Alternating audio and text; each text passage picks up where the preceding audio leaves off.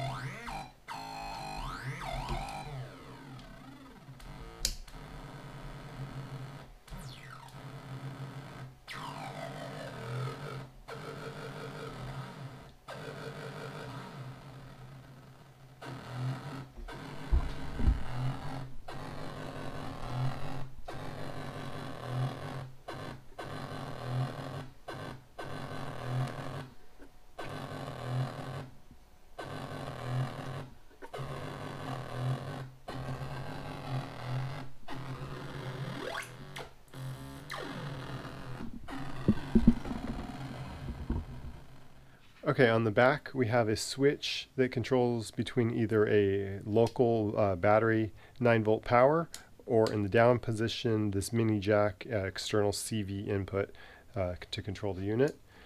There's a 1/4-inch output with a volume control attached to that.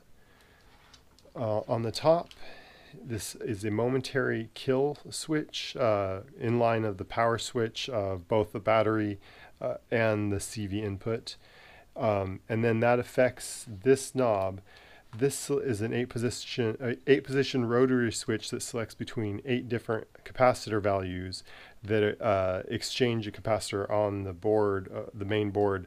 So it gives it basically 7 different dive bomb, they call it dive bomb features or functions, where the power slowly drains off depending on the capacitor value.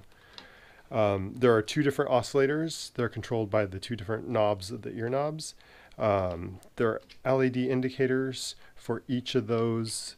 It's kind of hard to see in the brightness in here, but for each of those oscillators, and then a switch to control each of those oscillators on and off, and then the overall pitch of the whole unit. And okay.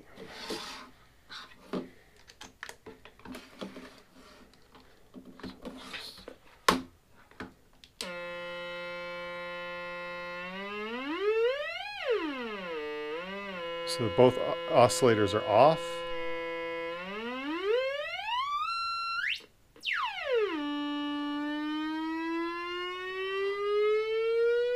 So I hit the momentary kill switch, and it's one of the capacitors is draining. So it's a long, slow drain. So it must be one of the higher values. So if we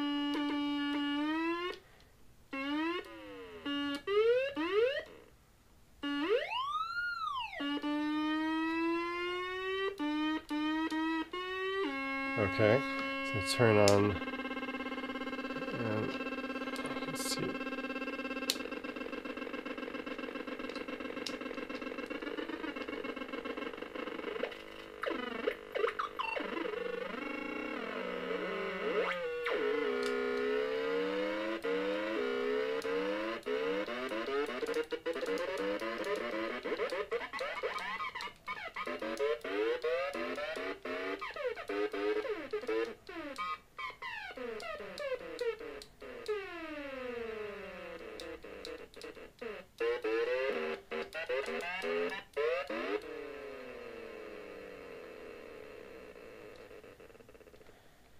This project is based off the Synthrotek NAND Synth board. I just bought the bare PCB directly from Synthrotek and then sourced all the components myself locally. It has a 1/4 inch output, a volume control, oscillator 1 and oscillator 2 with a toggle and a pot to control the pitch of each. On each of them, the toggles are a double pull, double throw toggle. Half of it is wired to the board to control the pitch, and the other half is wired over to this little circuit, or just a couple little resistors I added to control LED indicators for each oscillator. They just flash at the rate of the oscillator. And then over here, I replaced capacitor C6. I ran that out to an 8-position rotary switch, which then runs out to my little board here. My capacitor board has 8 different values. So this will give it 8 different dive bomb settings, which are activated when you cut power. And then over here, along the positive power, we have a momentary push button. So as you press that, it'll slowly drain depending on which capacitor you're selected on. And you can also spin it and get different sounds as each of them drain. And then over here we have the battery power connected to double pull, double throw toggle switch again, and then that's connected also to a mini jack in for a CV input. So that switch selects between battery power and CV input. And then over here, finally, this is the main pitch of the unit. So there's the main pitch, and then each oscillator has a rate. And that's pretty much it. So now I'm going to go ahead and install it into Mr. Potato Head. Here's what it looks like inside. I've got the main Synthrotek. It's a Synthrotek NAND Synth board. Then tucked up here is the capacitor board with the 8-position, that connects to the 8-position rotary switch there. It's tucked up in there, and then the battery just kind of folds in there. I use ribbon wire everywhere to try to keep it as tidy as possible because there's not much room in here. And, that's about it. And here it is, Mr. Potato Synth. Thanks for watching. See you later.